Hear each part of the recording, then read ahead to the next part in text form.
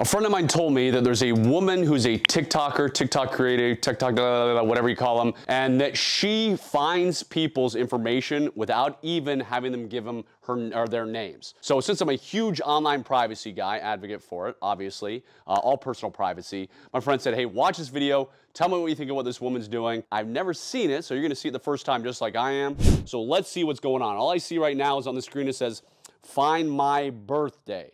All right, so let's rock and roll and see what she's doing. 594, I know you think you were hidden away because your profile picture is Bob Dylan, but what if I told you Bob Dylan is the reason I found your birthday? This one was very fun. Your username is Hale, and then it says hey at the top, so I immediately thought maybe your name's Haley. Googled your username to see if any TikTok comments came up, and only one did. Ironically, it says you were at a birthday party with your babies and without your husband. And that says to me, you have one husband and more than one baby. Then we look at your profile picture. It's Bob Dylan. I know what he looks like, but even if I didn't, it says Bob Dylan if you zoom in on this text. Also, first, I think I would not want her to be my ex-girlfriend. She's a great stalker, so she's doing a great job so far of all the paper trail that people leave online.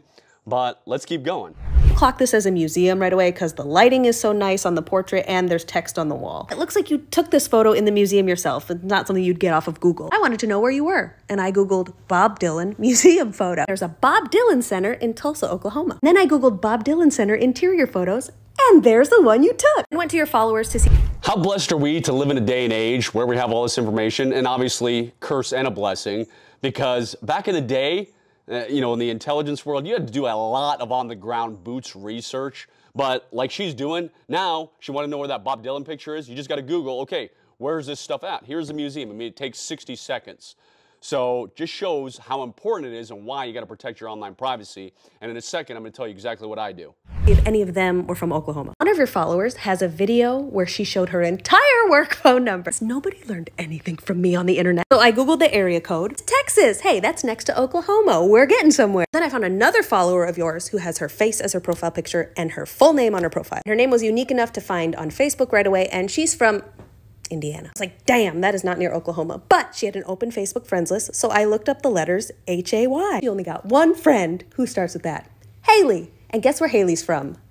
Jones, Oklahoma. Guess how many kids Haley has? More than one. Here's Haley's one husband who says he currently lives in Oklahoma. And guess where he's from? Texas. Anytime you post, Haley, your mother and mother-in-law are on it with the likes and comments. Your mother-in-law's profile, she wished you happy birthday on August 29th. You have a friend who wished you happy birthday on August 29th too. And you were asking people to donate to a fundraiser for your birthday, and you posted it on the 27th, which means your birthday is after but close to that. Most people donated to your fundraiser on the 29th, so I was confident that was the month and day. Nobody on Facebook mentions how old you are. I was getting so mad. I said maybe it's on Instagram. I looked up your full name on Instagram. Profile is private, but your username is Hey Okay, like Haley, Oklahoma, I'm assuming. I said, maybe this is your username somewhere else, like Twitter. It was. And on your Twitter, I learned nothing about your birthday, but I did find some info. In 2009, you said half marathon in a week. And then you also said that you love running with your mom and sister. That half marathons are not for casuals. You are a runner. I know that when people run races, the results usually show how old they are. Back to Facebook, onto your mom's profile, and try to see if you had any photos together showing a running bib. This one in 2012 in San Antonio. Looked up your bib number and it had your name, but it did not have your age. That picture was 3 years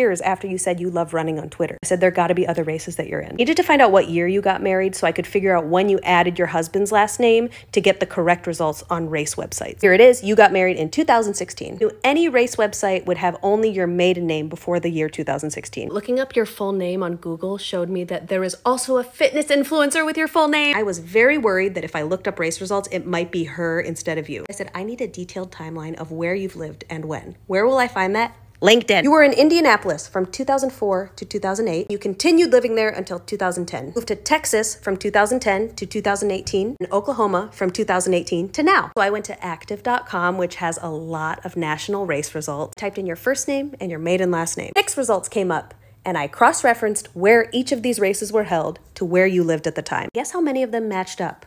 3, 2014, half marathon in Texas. When you lived there, it says you were 28 but hadn't turned 29 in August yet, which means this birthday would have been 1985. 2012, another half marathon in Texas when you lived there, and you were 26, hadn't turned 27, which says again 1985. 2011, a race in Edmond, Oklahoma, when you lived in Texas. But remember, it's Thanksgiving. You would have visited family at home. November of 2011, you would have already turned 26. So guess what year that is? 1985. Happy birthday, August 29th, 1985. Haley, imagine if you just sat at your house doing nothing instead of being physically active. This wouldn't have happened, okay? Bye!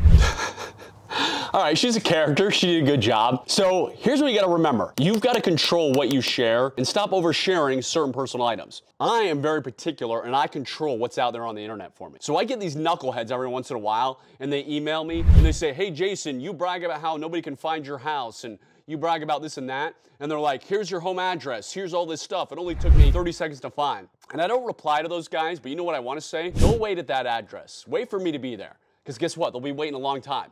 I control the information. I have multiple addresses. I know what shows on my public profile. I know what addresses in Utah where I live show up. And again, if you go to those addresses, you're going to be waiting a very, very long time for me to get there. So anybody can run their own background check on themselves. Anybody can go to any of these public, information sites and see what shows up. And I control it. I know what shows up, which is why I'm not worried about the things I share. There are a ton of reasons why you shouldn't overshare online, even if it may seem harmless at first. Most people are guilty of this, and unfortunately, the breadcrumbs that they leave behind don't usually find their way into fun little TikTok videos like this woman did, but rather into the hands of scammers, data brokers, and identity thieves. However, and the good news is there are solutions out there for those of us who value our privacy, and one of those solutions is today's sponsor, Delete Me. Delete Me uses advanced technology and a dedicated team to meticulously remove your personal information from public databases and those shady looking people who are using search sites and all that. If you actually take a look at the creator's other videos, you'll see that she also recommends using Delete Me, as it becomes incredibly difficult for anyone, even someone as skilled as herself, to uncover private details. So if you're concerned about protecting your personal information online, you can head over to joindeleteme.com/Hanson